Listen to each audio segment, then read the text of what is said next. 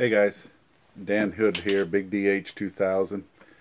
The other night, several people have been asking me about my grip, or the grip my brother developed. Many of you don't really see his videos anymore and know what's going on. A lot of you keep asking me. And I realized I do have this buried somewhere in a variety of other videos, but I needed to do a video that strictly says hood, whatever you want to call it, fist grip, so that I can find it, because I can never seem to find the right one.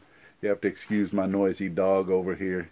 He only eats when I come visit him in the basement for some reason, so he's over here chomping away and yelping at me every time I try to shoot.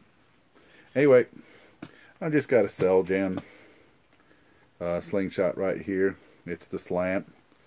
Make sure your bands are straight. Okay. This is over the top. It works the same for through the fork on this grip. Put the steel ball in. Okay. This is just protection on my finger, because I get a lot of band slap there and the finger down below, but for some reason today it's on here. Now it's in the pouch. Okay, you can see where I've got it between my two fingers. Now what I'm going to do is I'm going to tuck it in here. Okay, you can tuck it with two fingers, with one finger. Okay, you can see it's tucked up tight in my thing. You notice when I get done, if I hold the slingshot like this and I pull, you notice that the pouch ends up 180 degrees to where it started. It should be like this, but you can't. I don't pull like that. I pull like this. I go all the way back. Hopefully you guys can see it. All the way back. And then all you got to do is release your finger. And it goes. Okay? Let me show it to you again. Take it like this. Tuck the steel up inside. Fold the pouch over, pinch it here. Okay, it's already set to go. What I do then is I set this.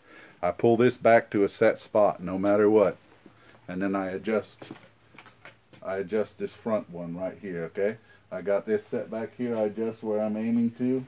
I sight down the bands, and then I release.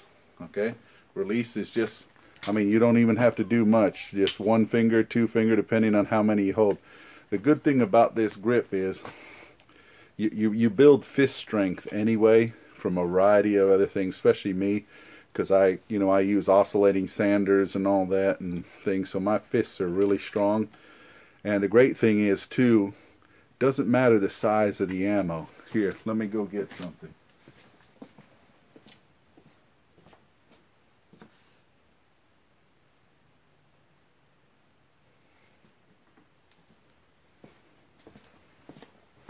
Can't find the tennis balls, but look, this is the size of a tennis ball. You see how I can grip it the same way in a pouch?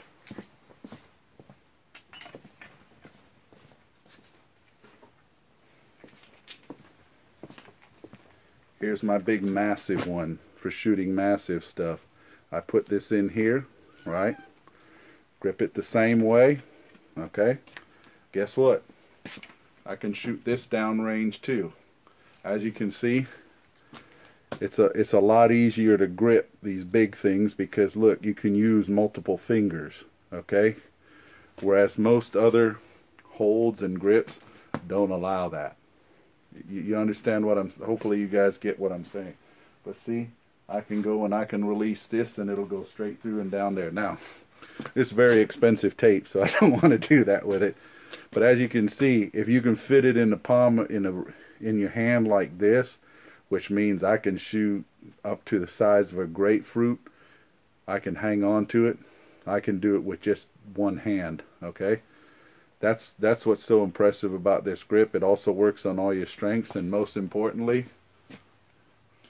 when you release, look, your wrist is perfectly straight.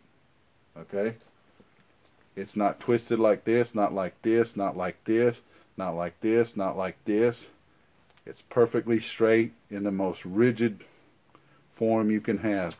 The only problem is there are some grips when you do it like this, you can get another 2 inches of length to shoot, but you lose some strength, which means you can't put in as powerful a band set on it. Okay, this you can put a lot more powerful band set. You put whatever band set your fingers can hold. Okay, and working the grip, you guys know those squeeze 'em devices where you can work on grip strength. Just use those if you don't fabricate. Since I fabricate, my hands are very strong. Anyway guys, hope that answers everybody's question about the grip style I use. Some people said it's like I let out a trap door when the thing comes whistling out of my hand. They said it's like a jailbreak. Hey, doesn't have to look good, just has to work good. Take care guys.